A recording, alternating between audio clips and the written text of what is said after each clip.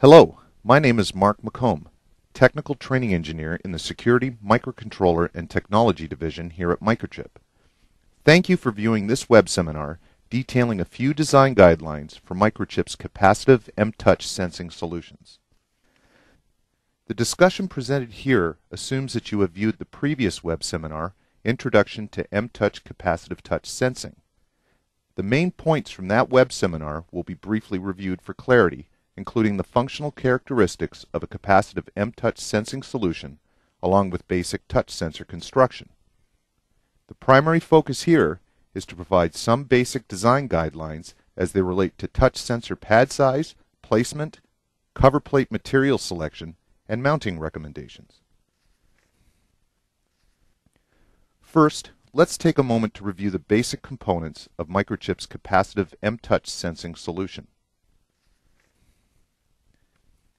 As discussed in the Introduction to mTouch Capacitive Touch Sensing web seminar, a copper sensor pad is created on a printed circuit board that will produce a capacitance in conjunction with grounds located elsewhere in the design. A covering plate is secured over the pad to create a touch surface.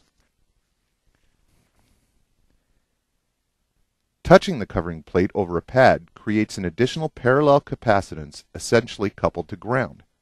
This adds to the overall capacitance generated by the touch sensor, which will be used to detect a finger press. The capacitance generated by the touch sensor is used in conjunction with a dual comparator with SR latch peripheral found on newer PIC MCUs, along with external components to generate a relaxation oscillator. The operation of this oscillator is discussed in great detail in the Introduction to mTouch Capacitive Touch Sensing web seminar and should be referenced for more information. Suffice to say that this configuration will generate an oscillation on the Q-bar output of the SR latch. The frequency of oscillation will be determined by the capacitance generated by the mTouch sensor represented here by C sub S. Alone, the touch sensor generates a particular frequency of oscillation. The frequency of the oscillator is then measured in a fixed interval using both timer 0 and timer 1 peripherals. Any shift due to a user's touch is detected and validated in software. However, this isn't the end of the story. Some design guidelines will need to be considered when developing any capacitive mTouch sensing application.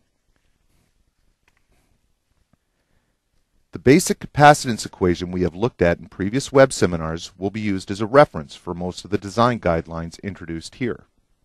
Looking closely at the variables that make up this equation, you may notice that each could be easily altered depending on the implementation of this technology in your design. For example, the size of our touch sensor pad will have a huge impact on the capacitance generated by the sensor. The greater the area, the greater the capacitance. Therefore, increasing the area proportionally increases the capacitance, allowing better detection and sensitivity. Notice that this equation does not take into consideration the shape of the pad. This means that some latitude can be taken when going for a more aesthetically appealing pad design. So how big should your pad be? As a very general rule of thumb, the area of the pad should be about the size of the average fingertip, approximately ½ an inch by ½ an inch. Typically, we will be implementing more than one touch button in an application.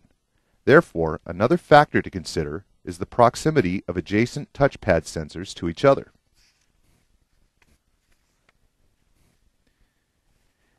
Here an exaggerated side view of two touch sensor pads are shown, along with the printed circuit board and covering plate. Once a finger press is introduced, a capacitance large enough to trigger a false press on a nearby sensor could be generated if positioned too close to the target sensor. In this situation, two of the variables from the capacitance equation are considered, area in the numerator and distance in the denominator, as they both relate to the finger press. Moving the nearby sensor away from the target sensor will increase the distance value in the capacitance equation in relation to the finger press.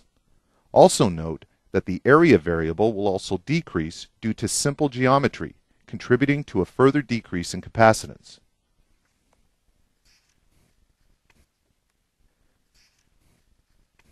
Therefore, to minimize the sensitivity of nearby sensors to a finger press, adjacent sensors should be placed appropriately. Maintaining a distance of around 1/4 of an inch between adjacent sensors should provide sufficient insulation from the finger. An alternate method of decreasing nearby sensor sensitivity is the introduction of a ground trace between adjacent sensors. With the ground trace so close to each touch sensor pad, a larger base capacitance is generated. The capacitance generated with the introduction of a finger press will therefore have less of an effect on the percent shift of the oscillator frequency. This attenuation can be manipulated by altering the area of the ground trace. The greater the area of the ground trace, the greater the attenuation.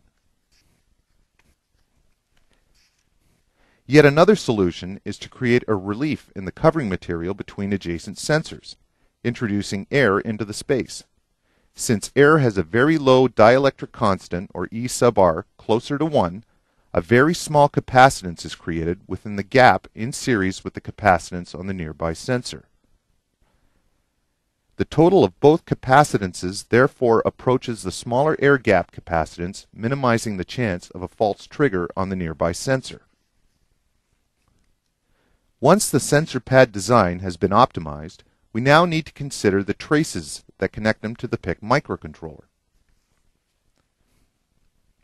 Shown in this slide is a touch sensor pad on the top side of the printed circuit board. Directly beneath the pad is a via connecting to a copper trace. There is a chance that a system could be sensitive enough that a finger press directly above a trace could trigger a button press detection on the associated sensor.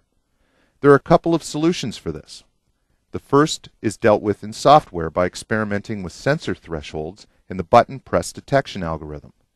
However, some caution must be used when using this method, as setting thresholds too aggressively could reduce reliability for different users. Note that each user will produce a different capacitive shift. The second method introduces a ground pad placed directly opposite the trace.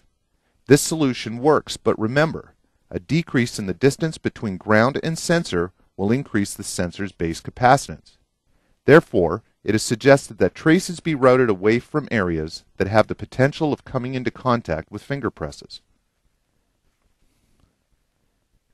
Another consideration with trace placement is in relation to other sensors on the board.